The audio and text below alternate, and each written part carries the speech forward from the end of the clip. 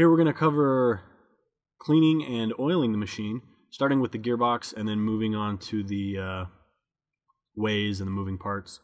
First, you'll need to remove the drain plug, which I think this is an 8mm Allen wrench. It might be a 6. I'm pretty sure it's 8 though. And then you'll need something to catch the oil in. I'm using the bottom couple inches of a 1-gallon jug of antifreeze. This actually had water in it, but I just wiped it out and cut it so it would be able to slide underneath the front there. There's only going to be about a half of a quart of oil coming out. It's probably less than that, a third of a quart. If you want to drain more than that, you need to take the front of the lathe apart.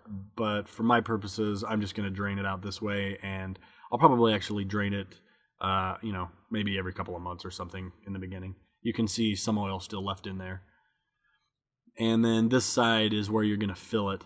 Now, I know a lot of you are going to throw a fit about this, but I'm using conventional 30-weight non-detergent oil. I know that you're supposed to use the mobile DTE medium heavy or heavy medium or whatever it's called.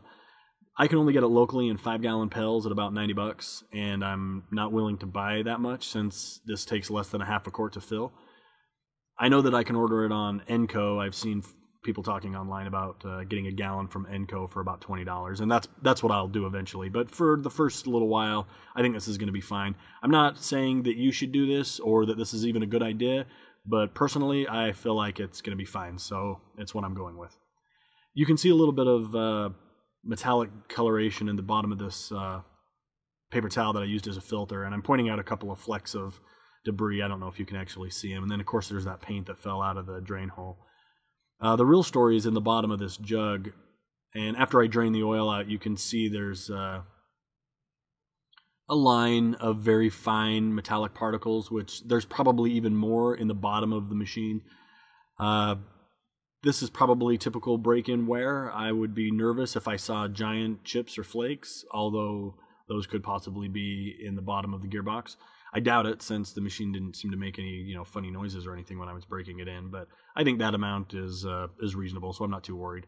I didn't measure how much oil came out, but that's the black stuff that we drained, and it's probably, I'm sure it's, like I say, less than half of a quart.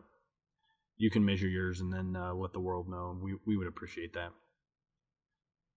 Anyway, here's the cleanup. The manual says you can use WD-40, and I know guys online have done the same thing. I'm using brake cleaner. I like it because it doesn't leave any kind of film or any residue. The problem is because it cleans the metal so well, you're going to want to cover it right away with either something like WD-40 or oil or whatever you've got.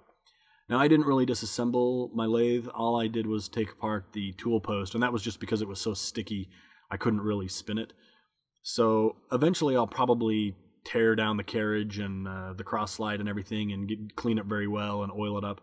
But just doing what I did made it work extremely well. I was shocked at how nicely everything ran after just getting that cosmoline out of there and then oiling it with what I know is going to, again, give some of you diaper rash. This is 90-weight gear oil. I know that I'm supposed to use mobile Vactra number 1 or number 2, I can't remember, but again, I can only get it locally in 5-gallon pails for $80 or $90, and I'm not willing to buy that much. So this can also be ordered from Enco in gallon jugs, but 90-weight gear oil is going to do the job for me, and it actually worked extremely well. I was shocked at how nicely everything moves. I cleaned the faceplate in my parts washer here, but the 2 chucks, I just wiped them down and then coated them with a light coating of oil as well. That's the same thing I'm doing here with all the accessories, so not very exciting, but anyway, that pretty much covers it. So thanks for checking out this video. There's going to be more to come. I plan on doing not only some videos about basic turning and threading as I learn, but also just kind of nuances of the machine that I figure out along the way. If you have any questions, post below, and we'll see you next time.